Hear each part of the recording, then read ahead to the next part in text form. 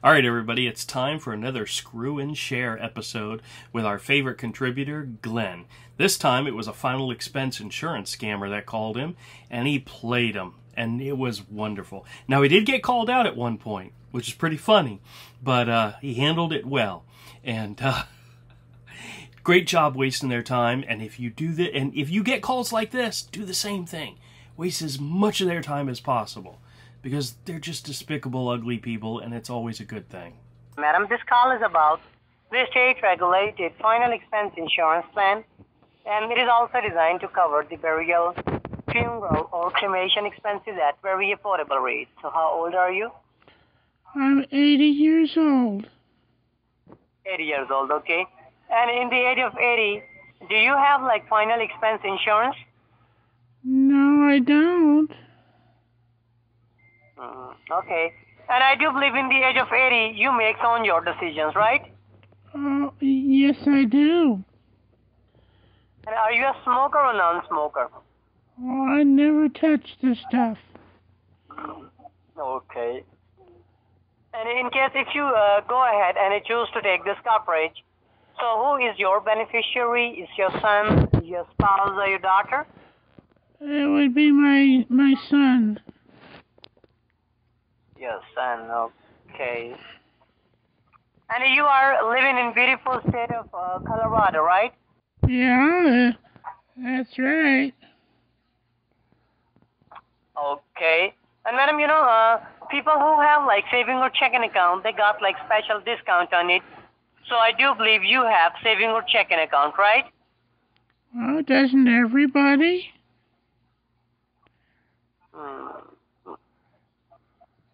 So do you have like saving or checking? Oh, of course I do.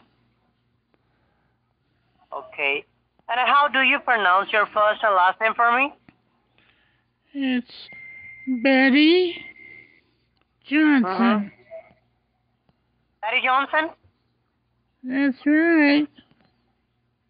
Okay, and Miss Betty, do you have like any middle initial or middle name?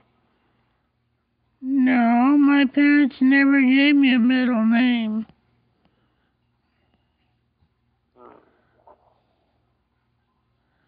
Okay, so Betty, as I told you before, it's all about like final expense insurance plan. So I do have like senior specialists with me. So now I'm going to connect the call to my one of senior. So he would like to talk with you right now and give you some more information and detail and a review with all the options. And if you have like any question, any query, so you can just ask. He will definitely help you out, okay? Okay. Stay with me, please. All right, bring on the senior supervisor. Thank you so much for staying on the line. My name is Harvey, and I'm calling from the American Benefits. How are you doing today, Betty? I'm doing fine. You said your name was Arby? Yeah, my name is Harvey. Oh, okay, Arby. You got it.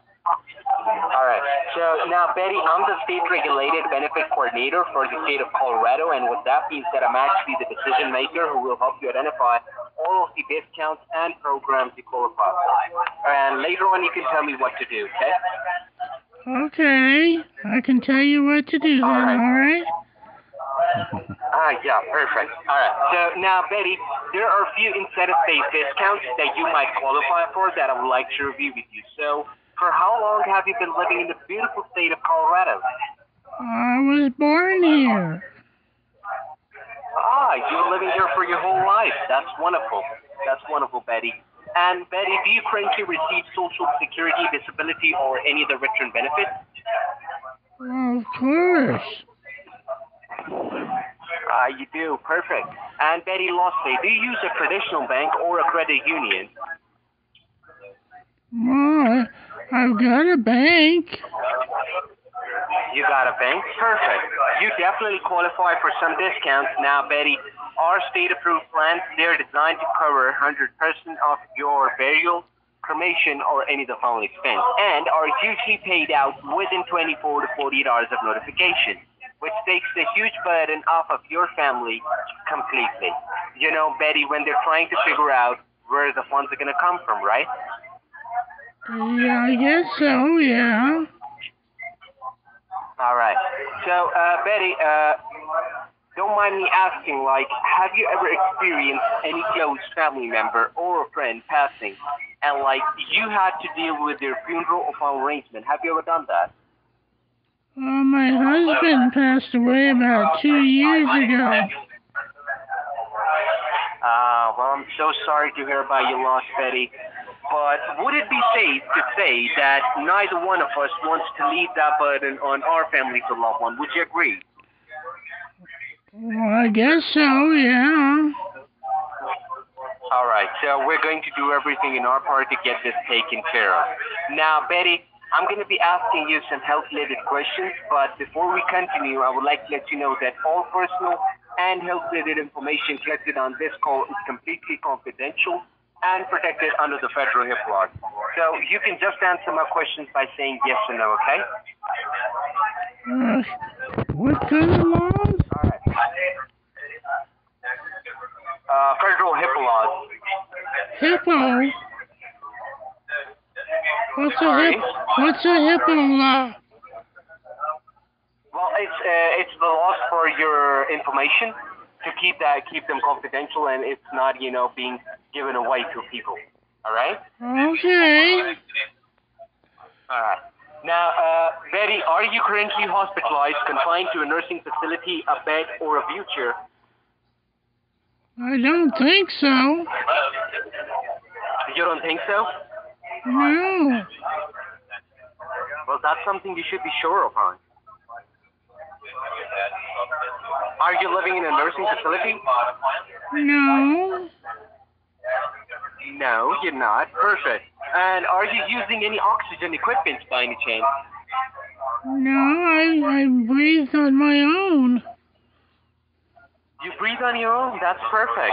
That's perfect. And do you have like any form of cancer diagnosed or treated by a medical professional in the past? No. No, that's great. And Betty, are you taking any sort of prescribed medications on a daily basis, like anything for cholesterol, diabetes, high blood pressure, maybe anything else? Well, no, I've been pretty healthy all my life. All your life, huh? Wonderful. And how do you know Glenn? How do I know? Glue? What? Glenn Ross. Do you know Glenn Ross? Who's that? Well, I'm asking you. I don't know who's that. I don't know anybody by that name. I see. All right, so I have your age as 80, Betty. What's the exact date of birth? Oh, it'll be March 1st, 1944. March 1st, 1944. All righty. Just give me a moment. He's got to do a quick calculation and double check. Good job, Glenn. And what's your exact height and weight? I don't think that's any of your business. Hello? Sorry? Thanks for holding on the line. My name is Jack. Well, Betty, Hi, Jack. height and weight too. Nice to talk to you. What are you calling me for?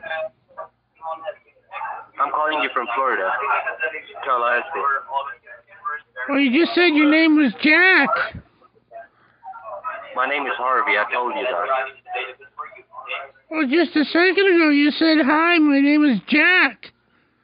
Was that you? I said, hi, my name is... No, it wasn't me. My name was Harvey. Well, who's Jack? You know better. Who's Jack? Oh, I just heard you say Jack, or is that somebody else there? It was the guy in the background. Harvey, what happened to you? Are you still there? I guess he gave up. Next time. And they hung up. Well, let's see. That was about 9 minutes I wasted of their time. What a good job. Good job, Glenn. I thought it was funny that he actually called him out and said, hey, do you know somebody by the name of Glenn? You should have said something like, well, yeah, that's my pool boy. That would have been funny. Anyway, looking forward to more from Glenn. Loves wasting time with the scammers. Wonderful job. I was really surprised. He actually went a lot further along than I have in a long time, you know, where they start asking all these personal questions and so forth. Usually we don't get that far, but he did a great job. But man, their script, exactly the same with everybody. Love it. What a bunch of arrogant a-holes too, you know? Good job, Glenn. Hey everybody, and thanks a lot for checking out the video. If you like the content, click the subscribe button and hit the bell for notification. Leave us a comment. Let us know what you think. Thumbs up, thumbs down, either way, and we'll catch you all next time.